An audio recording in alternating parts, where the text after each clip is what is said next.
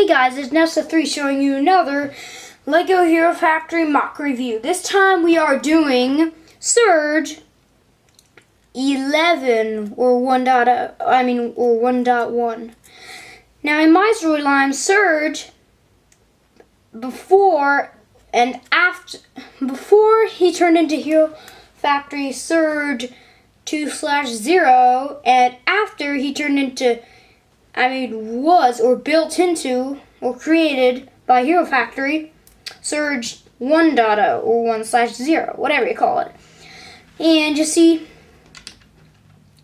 Stormer, Furno, and Surge were on this mission. They were trying to destroy Explode for the last time.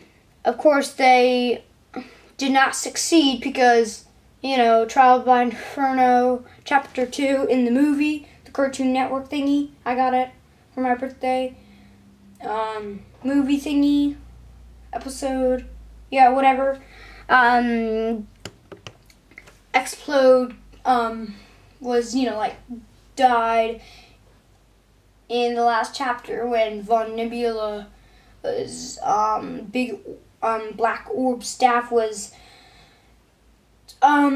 taken captive by the Hero Factory.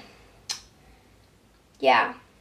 And you see Surge, Stormer, and Furno, one of the three best Hero Factory, were trying to tackle Explode for the last time. And they thought this was going to be the showdown because they had a perfect plan. You see, they were going to corner Explode with only Surge and Furno. And you see, Explode doesn't know that Furno's the new leader of the team, so, you know, he can't do anything because he thinks Furno and Surge are just a piece of cake to destroy or escape from.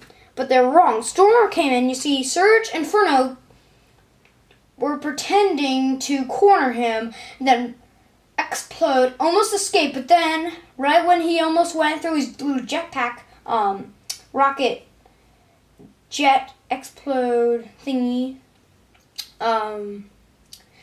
he almost escaped, but then Stormer actually from a cliff, very hidden, jumped on it and then hit the engine on it, so he crashed down. And then you see Explode made a very unexpected move, and you see he actually shot Furno, Surge, and Stormer, but first he shot Furno because he accidentally crashed into Furno. He almost did it on purpose. He was trying to. Yeah, and that's how he crashed into Furno. And then he got, you know, like knocked out, and then Explode shot him with his fire lava meteor blaster. And then, you know, Surge attacked him because he was really mad, you know, like, no, like in Star Wars, you know, the trilogy. He just jumped on him, and then he almost cut off his big spike sword thingy, spear thingy, but then he hit him with it when he was about to destroy it with his sonic blade thingies. And then Stormer was mad because he got hit, and then it just repeated. And then Explode escaped,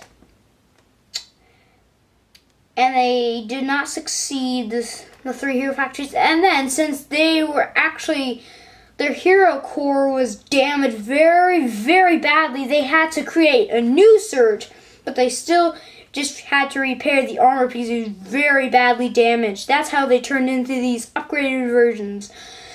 I also made a review on Furno and Stormer 11. I'm just going to take a quick look. First off, he has this very awesome upgraded Sonic Trident. Then he has a very rare Meteor Blaster, which he stole from, what's his name? The guy, Meltdown. Yeah, he just turned it into a Sonic Blaster instead. And yeah, they got upgraded armor and stuff. And he's pretty much the same except for the weapons. And these weapons can actually split, and this blaster thingy can go on his back. I'll show you just a minute. See, to take it off. Okay, just take it off, and then voila, it's very easy. Just stick it on. See?